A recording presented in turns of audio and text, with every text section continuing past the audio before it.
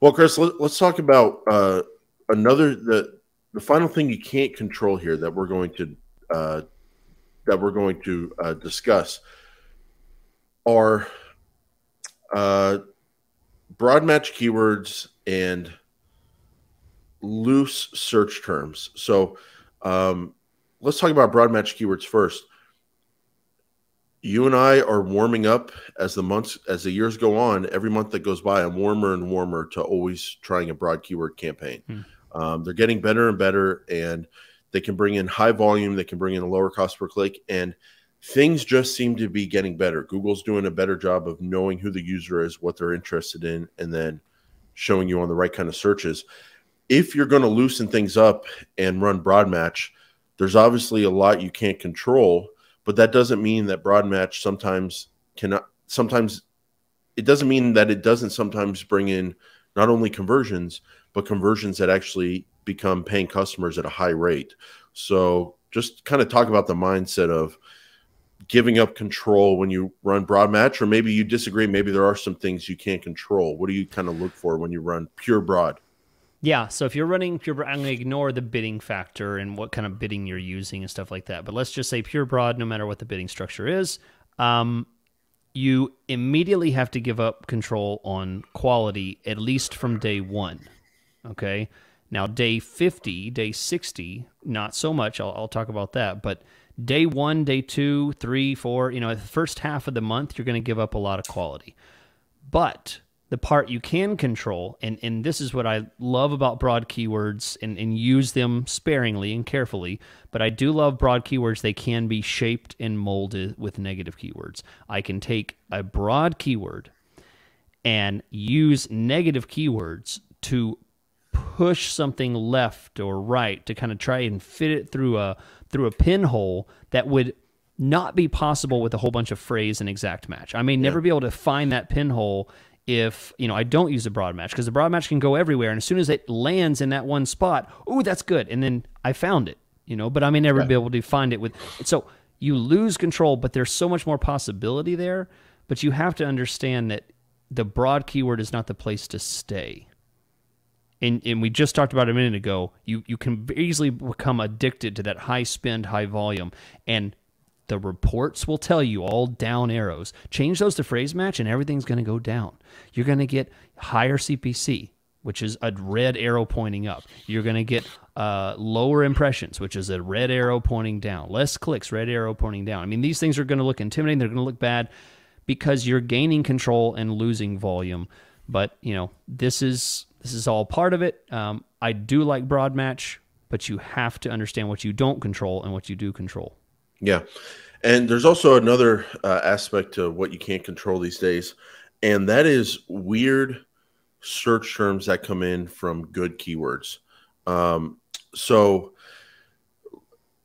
It's the decision that you make when you get those weird search terms. So let me give you an example, Chris. Let's say you do like the word, and we're kind of getting away from the more nuanced searches, but let's say you really like the word real estate attorney Dallas phrase match, and you get a lot of real estate attorney, real estate lawyer, Dallas kind of searches that you get, and it works out. But let's say you start getting a little bit of volume to the search term lawyers in Dallas, like a very small amount of volume. Your keyword is real estate attorney Dallas phrase match. You are a real estate attorney, but they're choosing to show you on the search lawyers in Dallas every now and then, and you're actually getting leads from that. Yeah. You can control this in the sense that you can add the word lawyers in Dallas as a negative exact match and not let them show you on this anymore. However, it is 2022, and Google does seem to be getting better and better about the user and the person behind the search.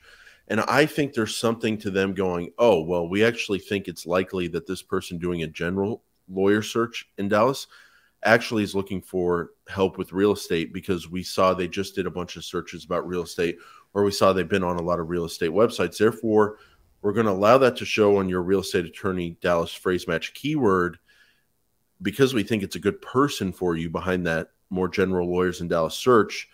And check your conversion column. You might be getting good conversions from it, but you might not see that on the first click the first time you see it in your search terms report. And if you add it as a negative, all of a sudden, like a exact match negative, you're not going to give it a chance to see if you can get conversions from it. So have you run into that where you see some bad looking search terms come in from keywords, and then obviously we've all seen that, but like, have you had the thought like, oh, maybe I shouldn't block this yet because maybe there's a reason they're showing me on it? What do you think about that line of thinking? It is the scariest kind of control that you lose, because lack of control without lack of proof of quality is probably the scariest thing.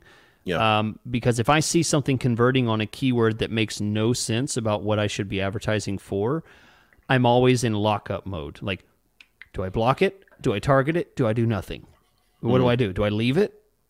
Do I block this? You know, and then I'm left, you know, wondering. And then let's say I leave it, and then the client starts to, look around the search terms, and they're like, why am I getting so many searches for lawyers in Dallas? And this isn't valuable to me, you know? So then I'm like, well, it's converting, and I don't know if it's good or not, you know? So yeah, it's the scariest lack of control, because it's lack of control plus positive response. And the hard thing about it is, when we look at search terms report and we see search terms that bring in conversions, then we think, oh, add those as keywords. Yeah. But my theory here, I don't know if it's correct or not, but my theory is that you're going to get different traffic with the search lawyers in Dallas if you add that as a keyword versus if they choose to show it as a search term every now and then on real estate attorney Dallas phrase match. Because that's a theory. Because what we've learned and discussed a lot on this show is with the responsive search ads, what the other half you can't see is what headline did they show? Did the person search lawyers in Dallas, and the headline in the responsive search ad was real estate attorney in Dallas, and that's what they clicked on? That's a good qualifier. You know, you don't know exactly what ad they saw, but that can be a real factor. So yeah, I mean, absolutely. And I'm going to the phrase match definition from Google Ads Help. The meaning of a keyword match type phrase match that allows you to show your ads on searches that include the meaning of your keyword. The meaning of the keyword can be implied, and user searches can be a more specific form of the meaning. This allows you to reach more searches than with exact match and fewer than with broad match. With phrase match, a user's word order matters only when it changes the intended meaning.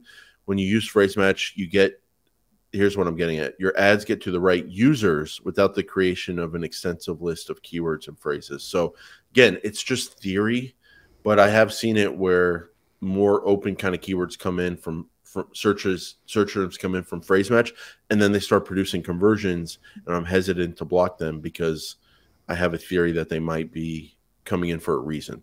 So that's something you can't really control. You can't tell it, hey, only show me on this openness level on phrase match versus this openness level on phrase match. You just get three choices: phrase, exact, and broad. And the meaning of those kind of change over time. Maybe we're headed towards a world in 2023, 2024 where Google changes keyword to add new topics to this campaign. They don't even call them keywords anymore, because a keyword is a misnomer. It's no longer a word-to-word idea. It's now a topic to idea. Add new ideas to this campaign. Well, that's pretty much display keywords. Yeah. Yeah. That's what it is.